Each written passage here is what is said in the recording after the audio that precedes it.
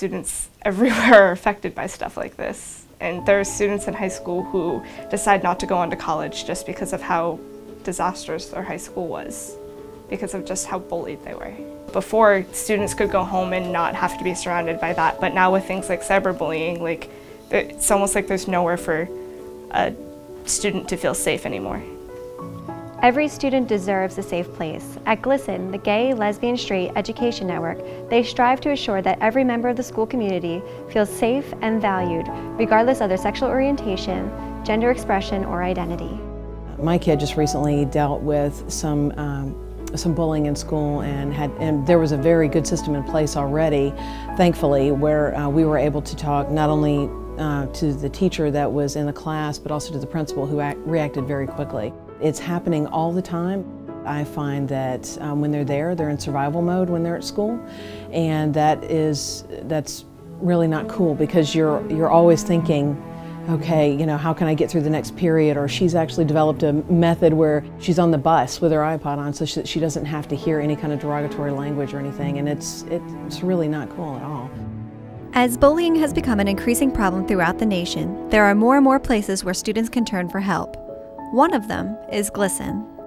GLSEN is a national organization that started in the mid-1990s, and because of one teacher whose student came and said, I don't feel safe at school, I need somebody to talk to, I need some support, I need some help, and I want you to do something about it. Our main purpose is to make schools safe for all students, not just lesbian, gay, trans, bisexual students, but we found that being a presence in schools makes all students feel safer, whether or not they're tall or short or African American or Muslim or agnostic or whatever. So although our focus is on lesbian, gay, bisexual, and transgender students, we found that all students feel safer because of the attitude that schools have, who are anti-bullying and who are supportive of all students and want all students to be safe to learn and to be who they are. I think measures taken inside the school by its students are stronger than any organization. Mainly informing and being acknowledged is the best thing that GLSEN can do. However, individuals are the strongest part of any organization. There are 2 GLSEN chapters in Maine which have the job of overseeing more than 55 gay, straight, trans alliances. Throughout the year, they sponsor events to help spread awareness and incite action. This includes Ally Week in October, Transgender Remembrance Day in November, a Day of Silence in April, and No Name Calling Week in January. They also conduct educational trainings and workshops and speak to Maine legislators to raise public awareness for LGBT youth issues. What do you hope people take away from those sort of events?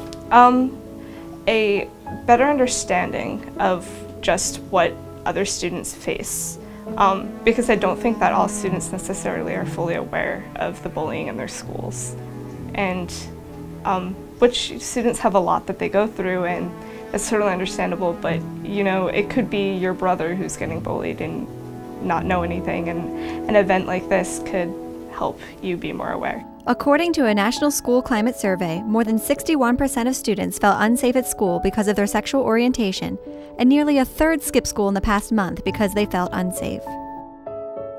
It's just about making schools safe. There's no particular agenda or anything, and you know, if you want to come, then come, and we'll welcome you no matter what. Like, you don't have to be lesbian or gay or bisexual or transgendered. You can be straight, you can be any political party, you can be any religion, and you'll still be welcome. People all around the world are fighting for their human rights. Lesbian, gay, bisexual, and transgender students need to have the same, they're not rights, they're human rights. They're not special rights, they're human rights. And there's kids who don't even know a gay kid who feel that it's really important that all people be able to be who they are and to be accepted and safe and be able to learn and be happy and be able to, you know, achieve whatever they want to achieve in life. It hits at the very core of who we are as Americans, our best part of who we are as Americans. Want to know more about GLSEN? Log on to their website. There's a link on myfoxmaine.com.